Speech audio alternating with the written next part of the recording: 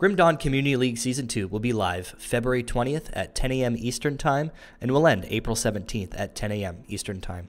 The first couple of minutes of this video are how to sign up for the league and what it is. The tail end of the video will discuss slightly more specific league features and installation info. Timestamps below. What is the Grim Dawn Community League, you may ask? Well, it's a community-driven competitive ladder, similar to ladders in games such as Path of Exile or Diablo. The season itself is actually a custom-made Grim Dawn mod. The main feature of this mod, which makes it competitive, is the token and point system. Bosses and specific in-game feats, which are listed on the league website, more on that later, will award in-game tokens which can be redeemed on a point redemption character in-game. The person with the most redeemed points by the end of the season wins. And yes, there are small prizes, small ones. So how do you sign up? One of the best changes in Season 2 is that there is a dedicated website with actual leaderboards and automated sign-up through Discord. So to sign up, go to grimleague.com. I will leave a link below. Join my Discord server. This will be the official league Discord this season. After you have joined, under enter username on the website, you can type your Discord name as it is displayed in Discord. Your name should autofill, and the Grim League bot will PM you on Discord. Click the bot link, and you're good to go. Once you have opted into a ladder, Discord will automatically assign you a league role for seasonal channel access, and your name will show on the associated leaderboard. There are two ladders in this league, Solo Softcore Trade Ladder and Solo Self-Found Hardcore Ladder, so no trade in that one. Both ladders are solo only. There is no multiplayer allowed this season outside of softcore trading. We did keep an eye out on this last season and had to disqualify some people, so please don't do it. Feel free to play both ladders. You can opt into both under the same name. That is totally fine. When you are on the website, you can click on your name, and there will be checkboxes to keep track of your seasonal feats manually. This is where you can review all of your seasonal achievements and their requirements. For newer players this season, this is something that is not automated. So your website profile is where you will go to log your progress, upload inventory screenshots of league points and tokens, and post required boss kill videos. Additional optional features are Grim Tool build uploads if you're interested in sharing your secrets, as well as spots for Twitch and YouTube links if you're a streamer or content creator. Everyone can view each other's accounts and creep on their builds. The mod download will be made available at grimleague.com, as well as a Discord server at League Start. There'll be two separate mods, one for each ladder. If you're participating in both, make sure to install both. Take a look at the About section at the top of the website for all specific info and some frequently asked questions. And I'm sure there'll be some chunky README file in the mod itself for good measure. So that's the basics of Season 2 League play. I did want to spend some time talking about the big differences in this season versus last season. The game itself is still mostly vanilla. When you start out in this league, players will begin with a pile of XP tonics, faction mandates, a merit to unlock all waypoints on normal and elite difficulties, and a Shattered Realm level 50 Waystone recipe, so players do not need to deal with the early SR grind like they had to deal with last season. The Lokar leveling set will not be given at the start like it was in last league. Leveling feats have been added to the list of seasonal achievements due to popular demand. Seasonal points will be awarded to players who kill Theoden, the AOM final boss, and Korvac, the Forgotten Gods final boss, before level 85 on elite difficulty. There is also a leveling feat to complete Shattered Realm tier 50 before level 75 on ultimate before the timer ends. Have fun with that one.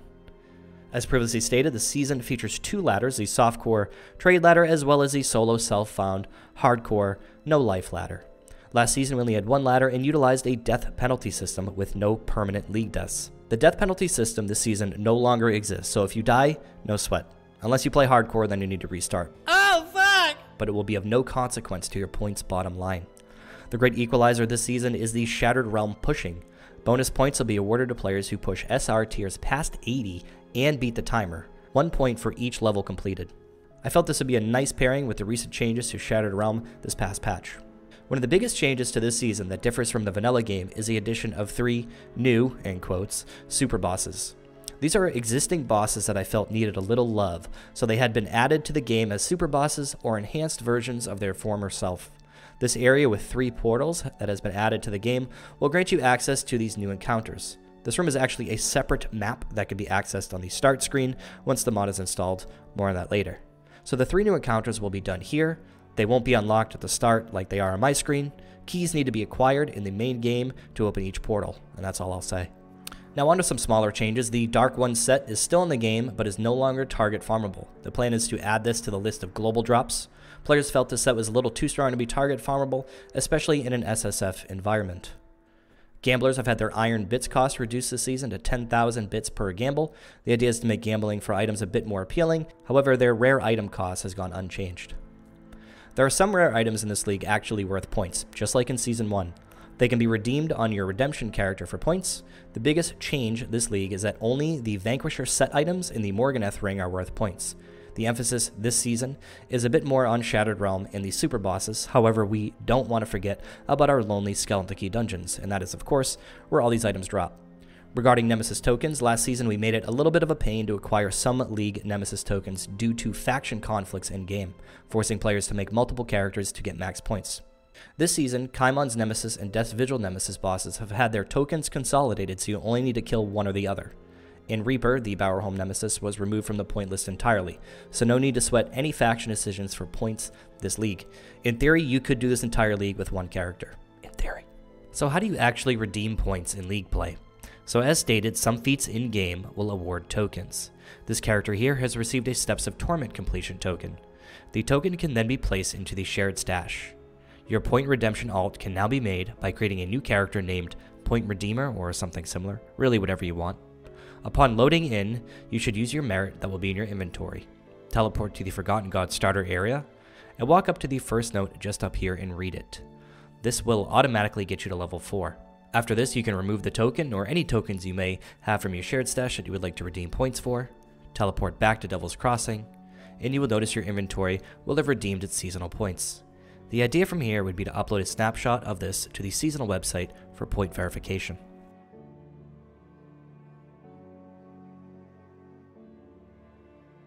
For the Softcore Trading League, we'll release want to sell items and want to buy item channels under the League Play section in Discord.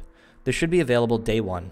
Regarding Discord in general, this is my streamer Discord as well as my seasonal Discord. If you don't want to hear any spam, just feel free to mute the general section here. I won't have hurt feelings. I'll have hurt feelings. Now onto the mod install. Once the league starts, the mod will be made available for download either on Discord and or the league website, probably both. The download will contain the Season 2 mod folder as well as a bat file.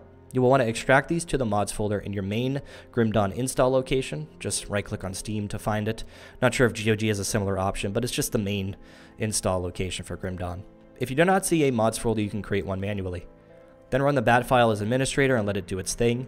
This bat file is just a workaround to avoid having to put new map assets directly in the League mod folder in an attempt to avoid big file sizes, if people were curious. After that, you should be off to the races. When you boot the game up, you should see the Season 2 world map and the Season 2 boss map for new boss encounters. The world map is where you want to begin, and the boss map is where you will find the 3 new super boss portals. Important step for people who played Season 1, I wouldn't skip this step. Your Season 1 characters, if left unmoved, will be available for play in Season 2. Do not do this, because it's cheating. And also, Season 1 tokens cannot be recycled, it simply won't work. In addition to this, it could screw with some stuff in the Season 2 mod if you try to play old characters. I would advise going to the character mod save location, located here, I'll show it on screen somewhere, before Season 2 is even installed. And changing the user file, which is where the mod characters are stored, to a different name like old or archive. This will force the game to make a new file, and you could start totally fresh with the Season 2 League. If you don't want to do this, just avoid using your old characters, that's all. Regarding cheating, this is something that comes up quite a bit. There are things in place both in the review process and baked into the mod to make it harder to cheat and or help us spot cheaters. In addition to this, be wary that all big ticket encounters require a complete and legible video link posted to your seasonal account for the associated feat to receive credit, just like Season 1. They are listed on the website. Make sure to check out the About section for more info regarding video upload requirements. Myself and everyone involved are well aware that this is a buddy system event. I don't expect more than 100 or so people to participate, so I like to think of this like a big game of golf. We have our rules, we have our scorecard, and our golf course. It's basically up to you to fill in this card, and we'll reconvene at the end to see who comes out on top. That was an interesting analogy. Huge thank you to Ground Zero for making the website, and he's still working on it and developing it. And Serious Stan for working on the mod. I have done nothing technical. I'm not a programmer. I'm not a coder. Nothing like that. These two individuals did a lot of legwork to get this in a position where it's a little bit more automated and simple than it was for Season 1. So there are support links on the website at the bottom on the About page, and I'll leave links below to Patreons and PayPals for these individuals. anything, $5, $2, $1, doesn't matter. If you want to see a season 3 and see this go forward, then think about tossing these folks a couple bucks. And that's about it for me. I will see you guys out there. If you have any questions, make sure to hit me up on Discord. I'm unemployed. I'm around to answer questions all the time. If you have questions about the mod, you can hit up Serious Stan. Questions or comments about the website, hit up Ground Zero, and we'll see you out there.